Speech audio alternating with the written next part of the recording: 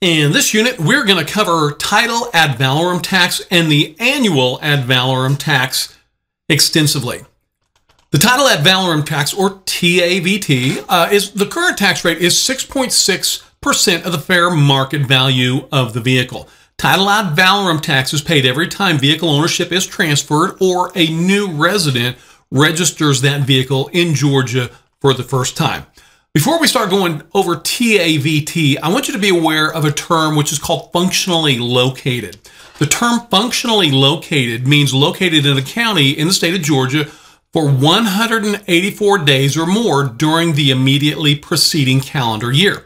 So each motor vehicle owned by a resident of this state shall be returned, and that means the TAVT has been paid either in the county where the owner claims a homestead exemption, or if no homestead exemption is claimed, then it'll be in the county where the owner lives, or if the motor vehicle is primarily used in connection with some established business enterprise located in a different county, then it would be transmitted to the county where the business is located. So it's either going to be maybe you've got a customer who has a homestead exemption in another county, or maybe it's in their home county, or maybe you're selling it to a business, and that would be where the business is actually located. So do please keep that in mind.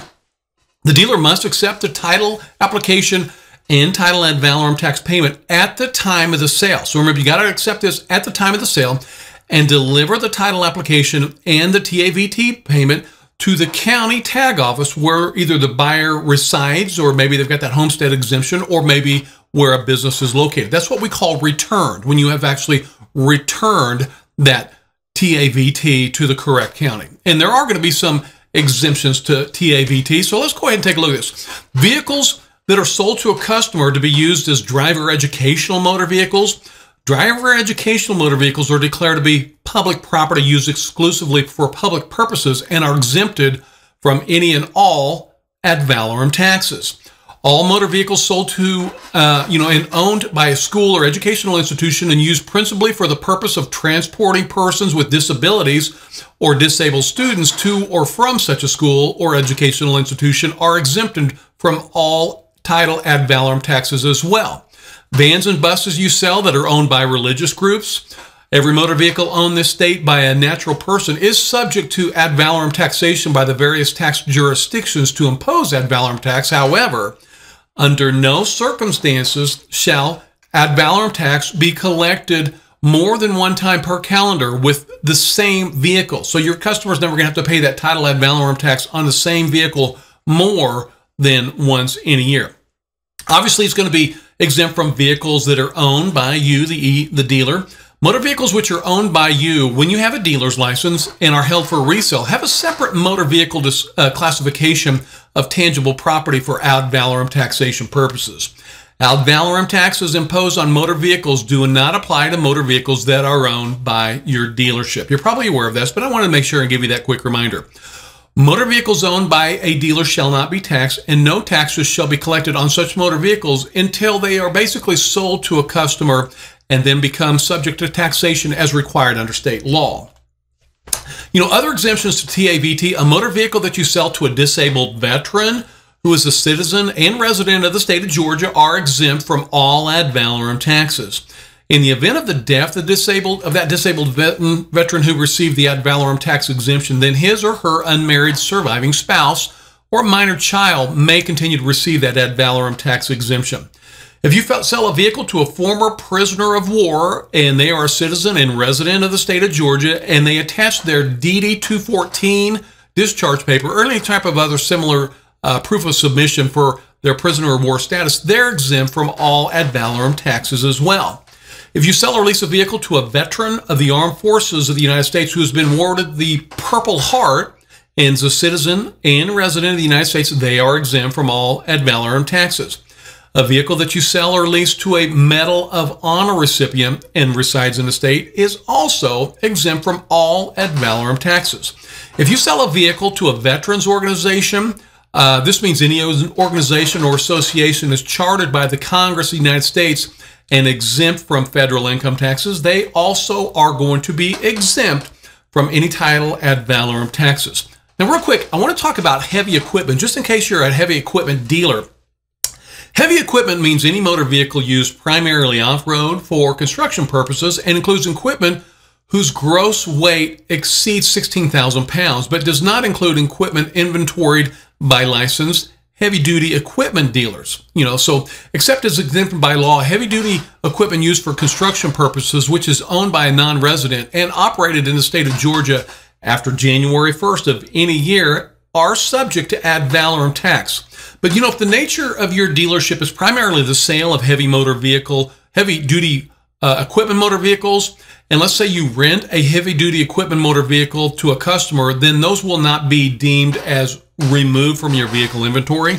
So there would be no TAVT due on those. Farm equipment. First of all, farm equipment means any vehicle which is self-propelled, which is designed to be used primarily for agricultural or horticulture or forestry or livestock raising operations. Those are basically going to all fall under the farm equipment category. So self-propelled farm equipment, which is owned by your dealership and held in inventory for sale or resale, is not taxed, and no taxes shall be collected on farm equipment until it's actually transferred, basically, or otherwise becomes subject to taxation to the person purchasing that vehicle.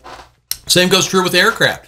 If you're an aircraft dealer, you don't pay ad valorem tax on your aircraft inventory, and all-terrain vehicles, watercraft that are owned by the dealer and held in the inventory for sale or resale would not be taxed as well. So no taxes would be collected on such watercraft or all-terrain vehicles until they're transferred out of the dealership inventory, or basically when they are sold to a customer. So you're probably aware of that, but the state wants to make sure that you have a reminder on that. So I want to show you, how do you calculate title ad valorem tax? I want you to take a look here with me, if you would, at the title ad valorem tax estimator. This website address, as you see there on your screen, it's eservices.drives.ga.gov. Once again, that's eservices.drives.ga.gov. And here you see is that title ad valorem tax estimator. So what you can easily do is you can enter that VIN number of the vehicle that you're attempting to sell. If the customer currently lives in Georgia and they're not a new resident, then obviously you're going to check no on that box.